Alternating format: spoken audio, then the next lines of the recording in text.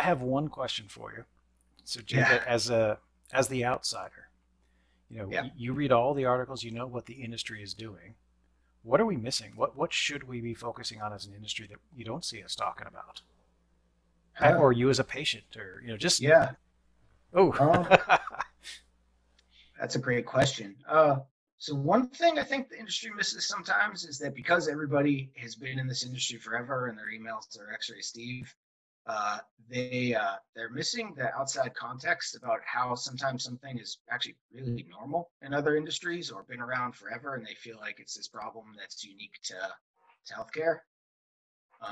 really? Uh, Like what? Like uh, like industry consolidation or consumerization and there's so much to learn from the rest of the world. I mean, you have all these just brilliant companies, really smart people creating best practices everywhere, and healthcare is insular, and that's fine. No, it's not fine. It's understandable, but I think that's a really big thing. There's a lot of times where, because I didn't even think about imaging until I was 38, but I've been working for a living since I was 16, so I'll see all these different things. Yeah. And I'm like, they're really positioning this as novel, but really it's like I've seen this with, the printing industry or whatever else. And I think that there's a lot that can be learned from that outside context. But it's like, people get their medical device sales job or marketing job when they're 22 out of college, and then they're in for life. And it's because this industry is awesome. But there's a lot of just outside context there. And that's actually, I think, one of the reasons that we see, for example, Butterfly doing such cool marketing is because they have to do consumer style marketing with that product. Hmm.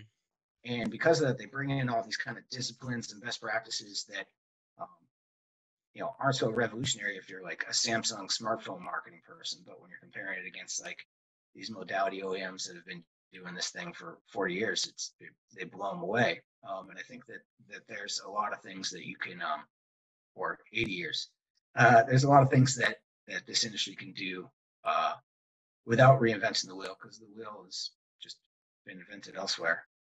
that's really insightful. I'm glad you said it. I mean that's we'll have to cut that and put that in the very front. There Or you go. that's the gem for everybody who stayed with us through the whole discussion. So.